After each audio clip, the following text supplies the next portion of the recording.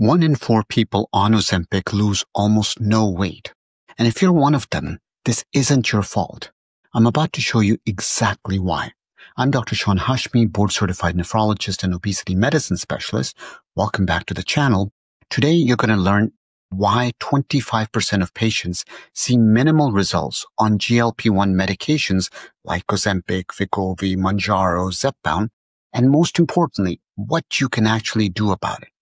Now, whether you're a patient frustrated by the scale or a provider trying to help your patients, this video will give you the answer.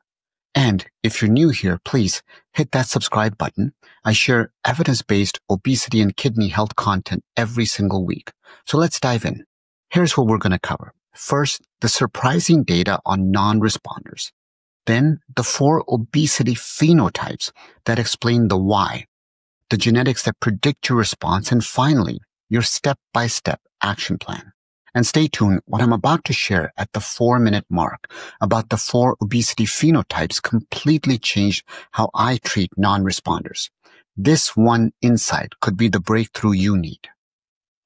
Now, here's something that might surprise you. 4 people taking drugs like Ozempic or Wegovy see minimal or no weight loss. We're talking less than 5% of their body weight even after 3 full months. And this isn't because they're doing something wrong.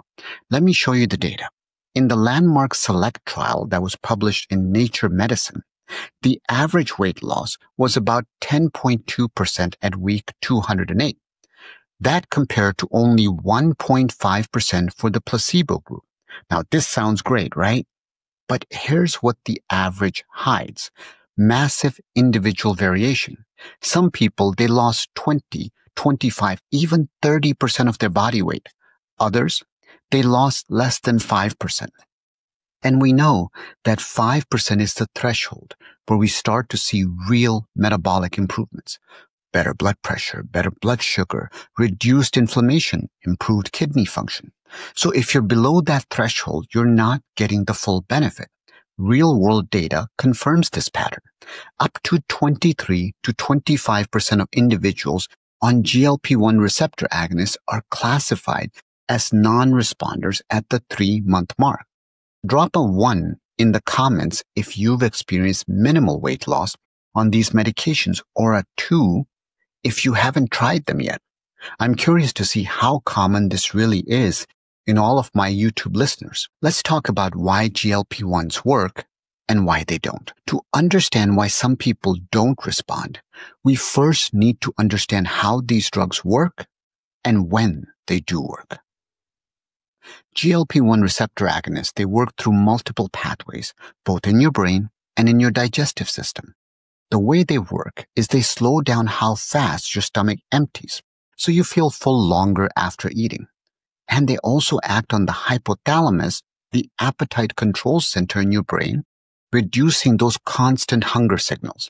And they may even slightly increase how many calories you burn at rest. But here's the key insight. If your obesity is driven primarily by one pathway, and the medication targets a different pathway, you're not going to see great results. For example, if your hunger is driven by your brain's reward system, and the medication mostly works on gut fullness, the match isn't right. And this is where phenotypes come in. Let's talk about the 4 phenotypes, your obesity blueprint. This is the game changer that most doctors don't talk about. Stay with me. What I'm about to share changed how I approach non-responders in my own practice. Researchers at Mayo Clinic identified 4 distinct phenotypes: the hungry brain, hungry gut, emotional hunger, and slow burn. Let me break these down. First, the hungry brain. This means you need high caloric intake just to feel satisfied. Your brain's satiety signals don't work well, and you can eat a full meal and still feel like you could keep going. This is driven by neural signaling and reward pathways in your brain. Number 2 is the hungry gut. This means you feel full initially, but hunger returns very quickly. Your stomach empties fast, and gut satiety hormones don't last long. This is about your digestive system, not your brain. Number 3 is emotional hunger. means eating is driven by stress, mood, or external cues and not physical hunger. And finally, slow burn means you have low energy expenditure. Your metabolism runs slower than average. Here's where it gets really interesting.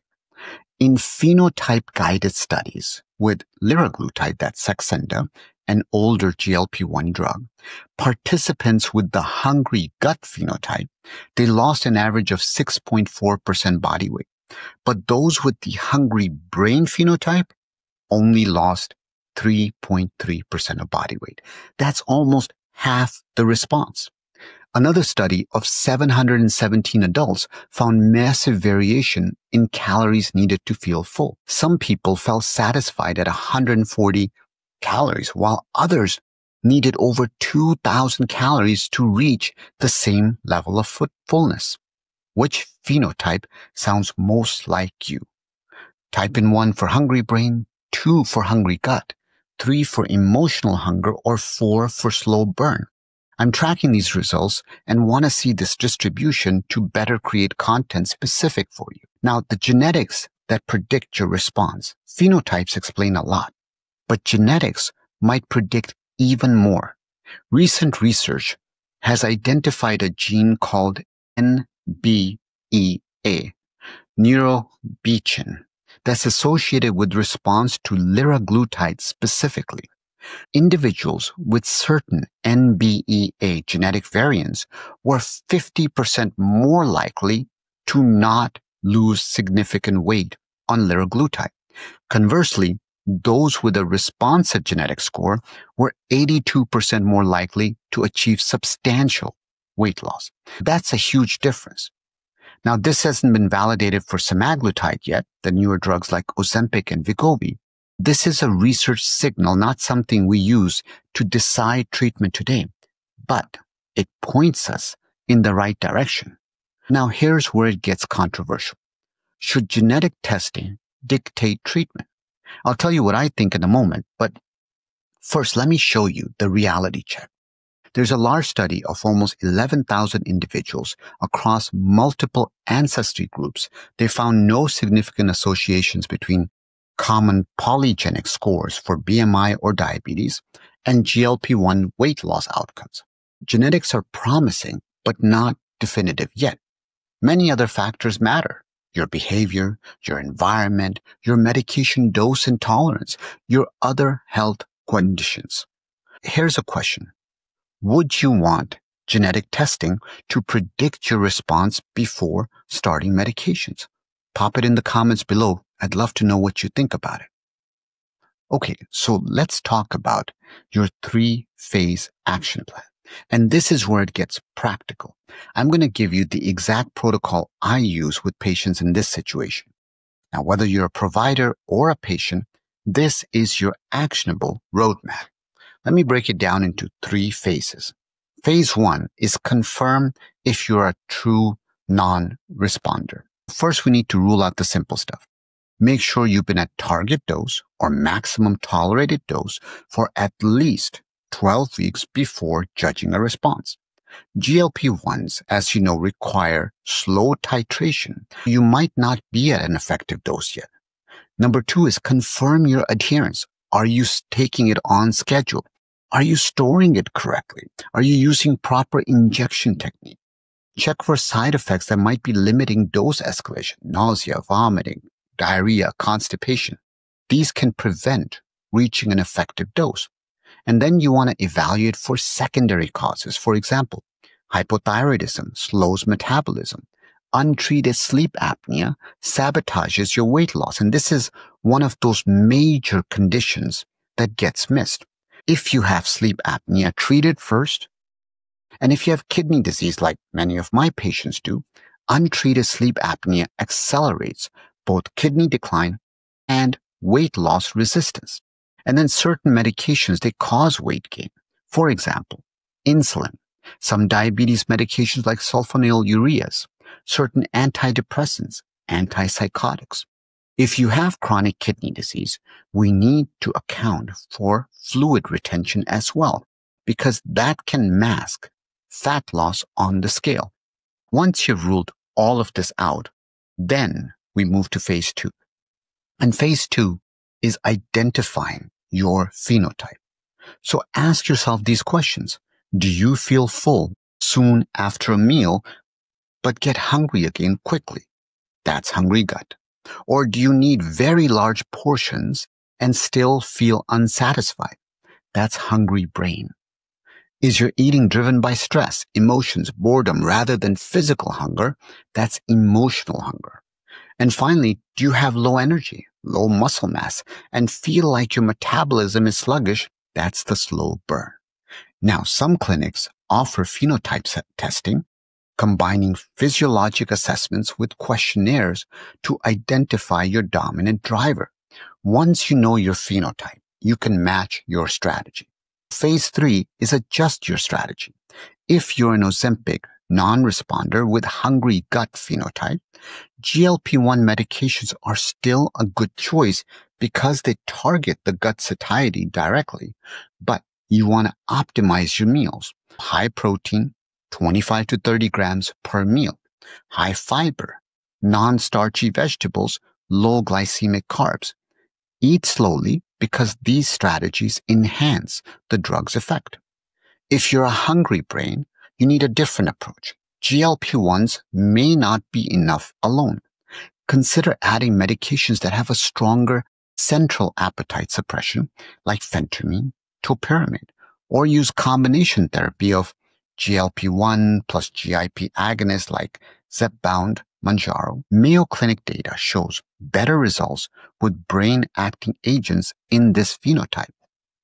You'll also need behavioral support, addressing food reward and cravings the way we address other addictions. And if you're an emotional hunger person, medications alone won't fix this. You're gonna need parallel intervention. For example, cognitive behavioral therapy, stress management, yoga, meditation, addressing trauma, depression, mindfulness practices. And if you're the slow burn type, focus on building muscle mass, resistance training 2 to 3 times per week.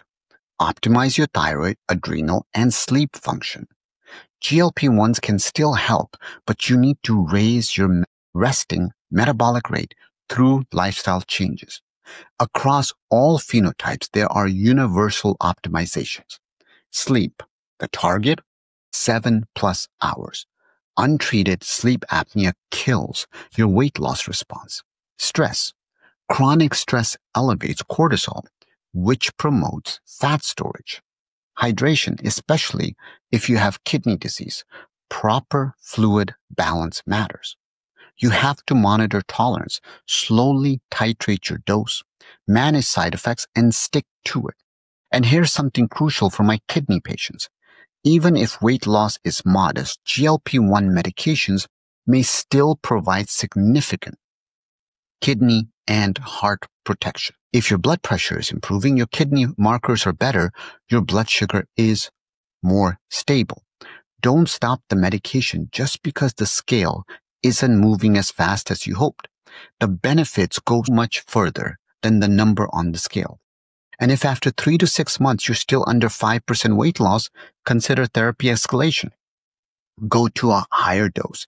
Add a second agent, for example, GLP-1 plus GIP agonist, or GLP-1 plus a central appetite modulator like phentermine. And of course, consider bariatric surgery referral if your BMI and comorbidities qualify. Or, in some cases, switch medication classes entirely, especially if you have a hungry brain phenotype and GLP-1 alone isn't cutting it. Here's the bottom line. Obesity is not one disease, and GLP-1 medications like Ozempic are not one size fits all. By understanding your phenotype, by recognizing the role of genetics, by optimizing lifestyle and co-therapies, and by being willing to adjust your approach, we move towards precision obesity medicine. And if you're a doctor watching this, start asking phenotype screening questions. Consider physiologic or genetic testing and tailor your therapy accordingly. If you're a patient, don't assume non-response is your fault. Ask your provider about your phenotype. Ask if your strategy should be refined. Remember, lifestyle still matters. Medication enhances the biology, but you still have control. Now, quick reminder, this information is for educational purposes only. You have to talk to your doctor before making changes to your treatment plan. But if this video helped you understand why some people don't respond to GLP-1 medications, please hit that like button, subscribe for weekly evidence-based content on nutrition, weight loss, kidney health, longevity, and share this with someone who's frustrated by minimal weight loss. It could transform their approach. I want to end this video, as always, by reminding you, don't forget to practice gratitude and kindness, especially for others and for yourself, by taking care of your health. Thank you so much for watching. Take care of your kidneys, take care of your metabolism, your health, and I'll see everyone next time.